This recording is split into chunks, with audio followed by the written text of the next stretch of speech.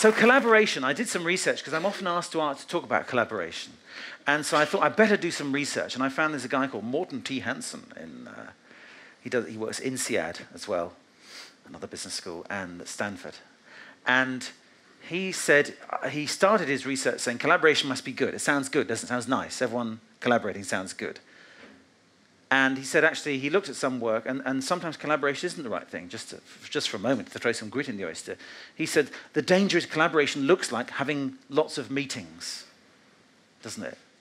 Let's all collaborate. Let's go have a long meeting about it. And he found that IBM tried to do some collaboration. It just ended up with much, much more meetings. So some things may not require collaboration. I don't know, maybe some small thing you just get on with yourself, I'm not sure. But what does collaboration really look like? Because, of course, the Latin is collab, to work together. We call it co-creation, to do something together. And that's the whole point I'm trying to make when I say the problem with collaboration is other people. Because, of course, you've got to work with them and their different ideas. We find, though, on this stage and in other areas, organizations, if you do really work together, you kind of create something over and above the two of you. The danger is you just think, oh, collaboration means having lots of meetings. So, that's by way of warning. Steve has come up with 6 great practices that sort of sum this up. So we could hear one of them. Well, yeah, we could do.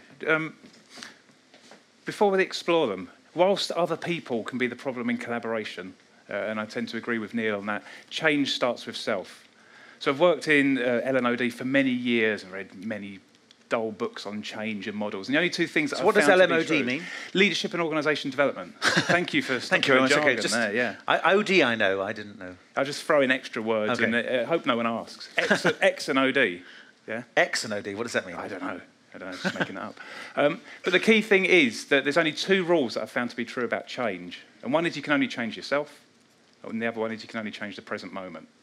So even though collaboration is about working with other people, you have to start by looking at yourself. And that's where these 6 collaborative practices came from. They're practices that are very simple to get your head around. They're things that you can bring into your day-to-day work, but they're not easy. Because adopting these practices requires us to let go of stuff. It requires us to let go of some of our adult sensibilities, maybe let go of some of the rules our parents told us, let go of some of our education. And the most scary thing for people in business is let go of potentially the very things that got us to where we got to today. So what Neil and I are going to do, and there's a little, in case you haven't clocked it yet, practices means doing stuff. So you're going to be doing stuff. So just let that settle and notice whether you're excited or anxious about that. The beauty of these practices are they're very simple, and you get better at exploring them. So what Neil and I are going to do is introduce you to 2 at a time and then give you some practice. You up for that? It's a closed question, but unless we have to completely change the script. So let's have a look at the first one. So the first practice is called Mad, Bad and Wrong. So there's a great improviser that Neil and I like, a chap called Keith Johnson, who invented a lot of the techniques in modern improvisation. And he said anyone can improvise, therefore anyone can collaborate if they can get over their fear of being perceived as mad, bad or wrong by others. Does that resonate? Because what we do as human beings, we're programmed biologically and socially to keep ourselves safe. Our lizard brain makes us run away whenever we're threatened, to escape saber-toothed tigers, stuff like that. Our mammal brain preserves relationships, and our human brain looks for everything to be logical. So every time we come up with a spontaneous idea that may be helpful in collaboration, a little internal PR man senses it and says, Neil's going to say this. Well, that could come across as mad. That could come across as bad. That could come across as wrong. Let's get him to say something different. And then you self-censor and you operate into a script that isn't you. So this practice is about getting comfortable with, getting more comfortable with letting go of your need to be seen as sane, good and right.